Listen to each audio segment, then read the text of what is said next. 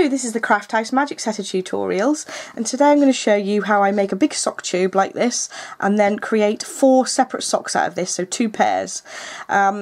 Basically you're using all of your self-striping and then you're using another yarn to create heels and toes.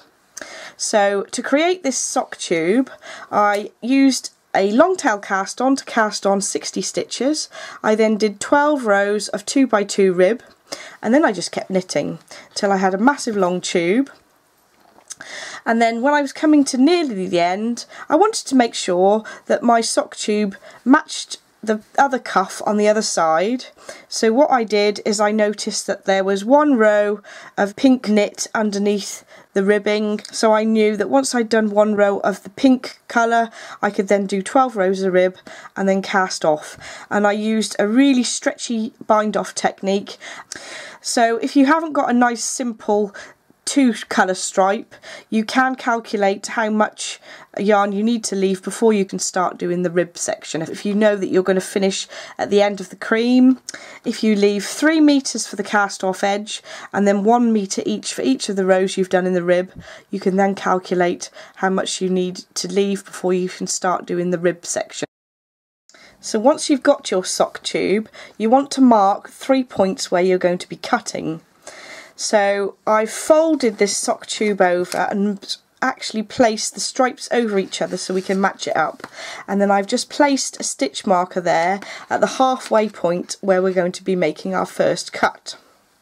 Then just to make it easier, instead of having to sort of measure, I'll fold that over a second time so that your edge is coming up just to the edge where the cuffs are. Because if you think about it, these 2 pieces have a cuff on, and those 2 pieces you're going to have to knit cuffs on as well. So to make them all the same, if you mark the length starting from there instead of the end of the ribbing, that makes more sense. So then you need to mark 2 points here where you're going to make your second cut. So I'm going to place some stitch markers on there. Of course, it doesn't need to be exactly halfway. You need to make sure that these pair match and these pair match. So you can see that we're going to be cutting in 3 places. So here to split it into 2 pieces, and then here and here to split it into 4. So you'll have 1, 2, 3, 4 pieces left. So I've got the central portion of my sock tube and I'm going to cut this in half so it will make 2 equal pieces this first cut. I'm getting my scissors and I'm basically going to count 1, 2, 3, 4, 5, 6, 7, 8. There are 8 rows, so I'm going to count 1, 2, 3, 4. And I'm just taking 1 little piece of yarn and I'm just going to snip that. I'm marking with my thumb exactly where that position is, and then I'm taking a tapestry needle and I'm going to carefully undo this yarn so that you end up with some live stitches just hanging. So you just carefully work your way across the tube, picking out those stitches. If the stitches do drop down a row or so, you can just pick those back up again. If you're a bit nervous about picking stitches up, you can always pick up the stitches before you cut the yarn so that you've got a bit of security. So I'm just moving around the sock.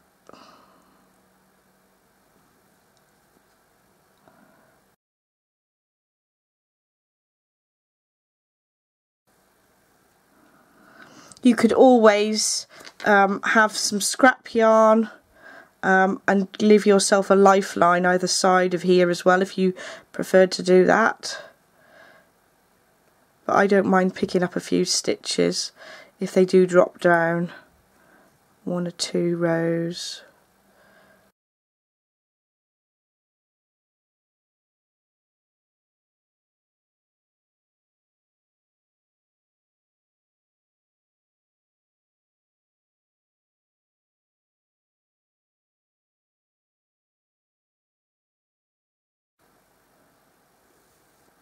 Be careful not to pull the stitches too much as you're working your way across. Like I said, if you don't want to risk just pulling the stitches out like I am, you can always put a needle either side through the stitches of where you're going to be having to pick them up anyway. Pick them up before you start undoing the yarn.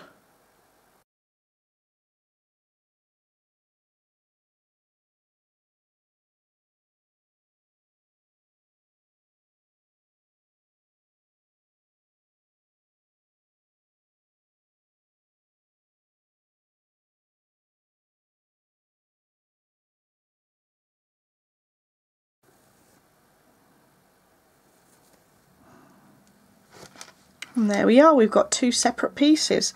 There are a couple of bits where I may have dropped a couple of stitches down one row, but we can soon fix that. I'm going to get some needles.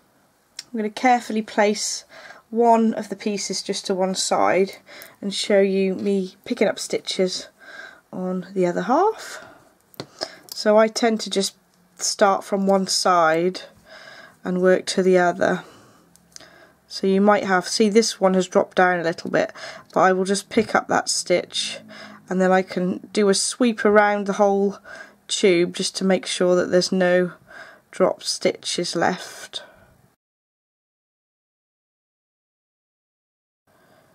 You'll probably end up with less dropped stitches than me because I'm trying to do it behind the camera.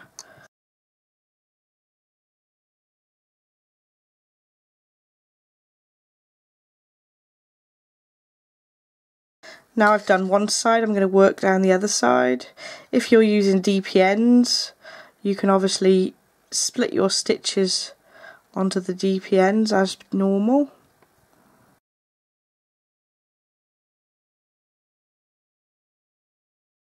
So you can see where the yarn is attached actually to this stitch, but we're going to carry on picking up stitches. We can fix it in our sweep around the stitches just to make sure that they're all in the right orientation.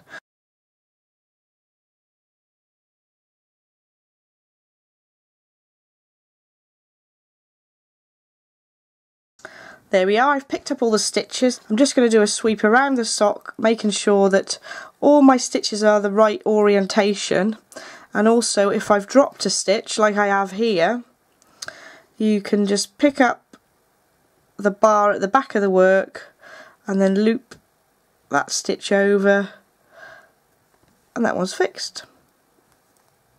Same again with this one. Make sure that they're in the correct orientation. So the right hand side of the stitch should be to the front and the left hand side of the stitch should be to the back. That is the correct orientation.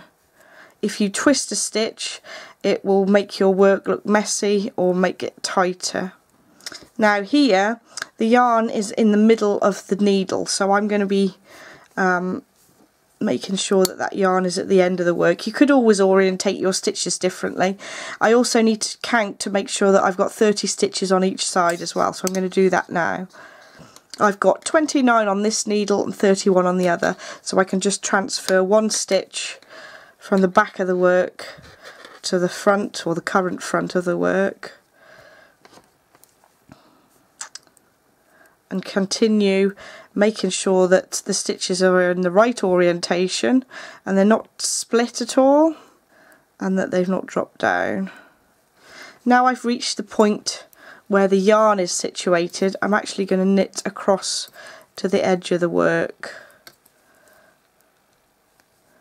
ensuring that if I have got a stitch that's dropped down like this, I'll lift that bar at the back of the stitch, lift that stitch over that bar, reorientate it onto the needle, and carry on knitting across the work.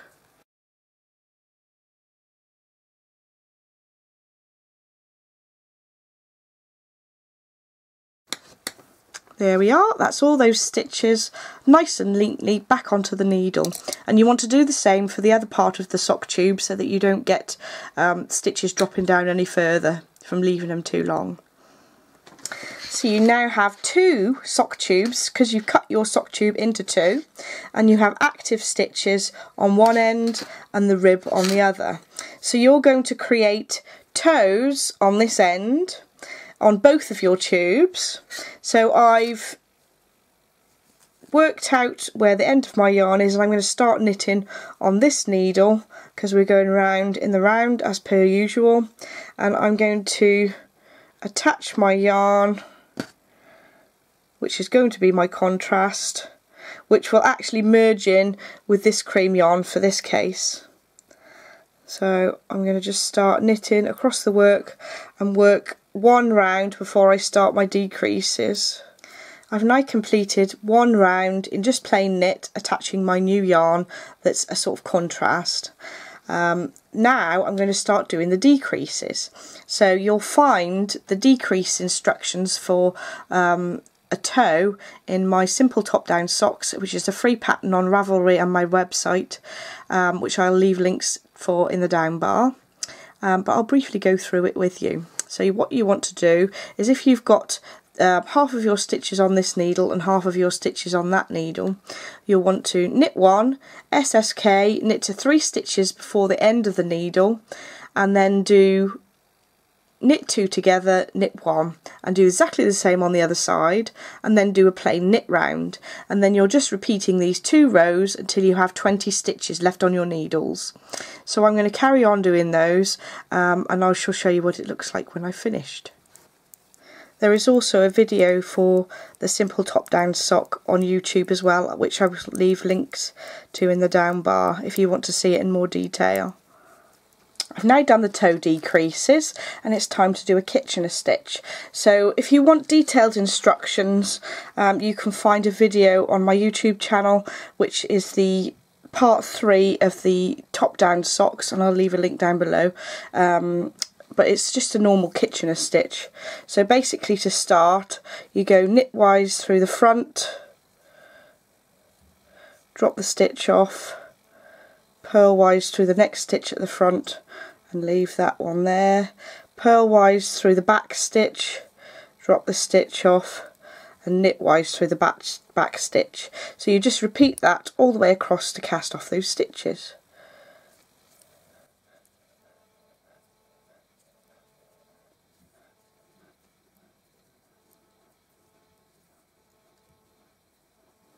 So there we are. I've made the toe decreases and cast off on both of those tubes. So I've got 2 tubes that need to have 1 more cut to make them into 2 pairs of socks. So I've taken one of these tubes, and I'm going to start cutting this apart at the place that we marked before, in the same way as I did when I cut the tube into 2.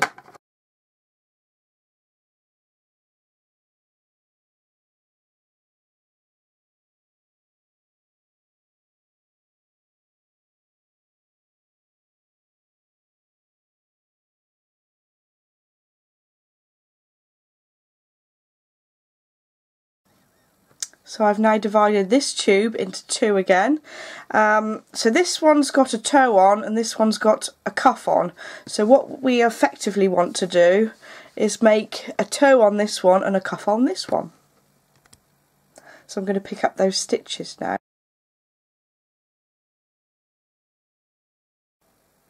So I've got the tube with the finished toe on the one end, and I've picked up stitches on this end, and now I'm just going to create a 2x2 rib to make the top of the sock.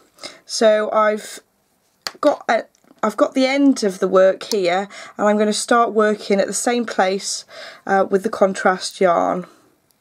It's not quite so obvious for me because I've chosen a cream yarn which will match in with the cream in the stripes.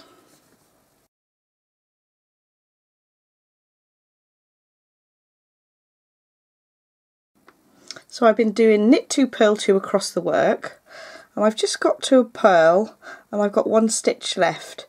And because it's easier to start a new needle with a knit stitch, I'm going to transfer that stitch over to the other needle.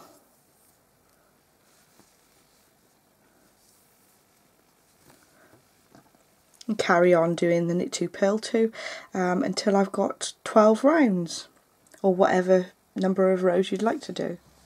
So I've knitted 12 rows of 2x2 rib, but of course you can choose whatever rib you want to and knit as many rows as you like to have your rib. And I'm going to do a stretchy bind off now. So this stretchy bind off I've taken from a Very Pink Knits tutorial,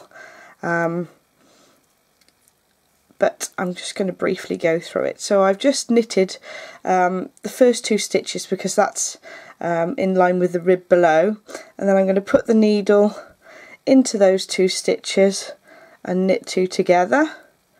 Then the next stitch is a purl, so I'll purl that stitch, and because the last stitch I've just done is a purl, I'll then purl 2 together.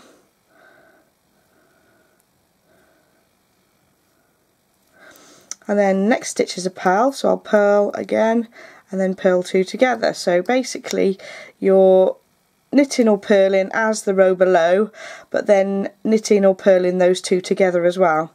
So the next stitch is a knit, so I'll knit and knit 2 together, knit, knit 2 together. So when I'm knitting 2 together, I'm knitting through the back loop there. So I'm slowly casting off those stitches, and it's a nice stretchy bind off. So once more, I'm purling because it's purl in the row below, and purl 2 together, purl, purl 2 together. So I'll carry on all the way around casting off those stitches. So I've now cast off those ribbed stitches, and it does flare out slightly, but once it's blocked or once you wear them, that'll disappear. So we have the other shorter tube which we've split here. I need to pick up these stitches and knit a toe like this one as we did before. So I've now added a toe to this part of the sock. So I've got a cuff this end and a toe that end, and on the piece that I'd done before, toe this end and the cuff this end. So we need to now cut our second part of the sock. So before we created a toe on this long tube, and we need to split this one as we did for the one we've just shown you. So I'm going to go ahead and do that, and I'm going to add a toe to this side and a cuff to this side. So we've got a cuff and a toe on each of the 4 parts. So I've now split the tube, and just to show you that these are going to be matching, this is the one that I've made the toe and the cuff on, and I'm going to pick up these stitches and make a cuff to match this one. And then with this bit, this is going to match this piece that I've made. So these are the initial cuffs that I did on the tube, and they match nicely, and I just need to pick up the stitches here and make a toe to match this one. So I've now added a cuff and a toe bit to the ones we've just split. So each part has got a cuff and a toe, cuff and a toe. And if we put the ones that are going to pair together in one place, you can see that they match perfectly.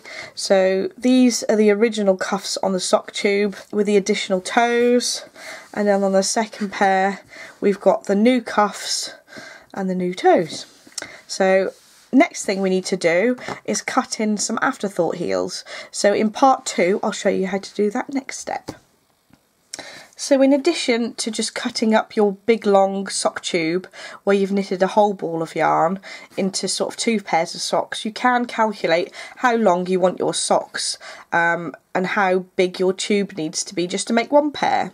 So for instance, if you calculate from the cuff to where the heel is, and then the number of inches you want for your foot. So the bit of tube you'll need for your foot will be the length of your foot minus 3.5 inches. So if my foot is 9.5 inches, I would then need to make sure I'd got 6 inches for the foot bit, and say I'd like 6 inches on average for the leg. So if you knit a 12-inch piece, that would be enough for 1 sock. So if you'd knit a 24-inch tube, that would be enough for 1 pair, for instance, if that makes sense. If you have any questions, pop them in the down bar and I'll do my best to answer them. But watch out for part 2, which will be coming out next week, where I will show you how to cut in a heel for these 2 pairs here. It's a true afterthought heel. So thank you so much for watching. Don't forget to like and subscribe if you want to see more, and I'll see you in the next tutorial. Bye!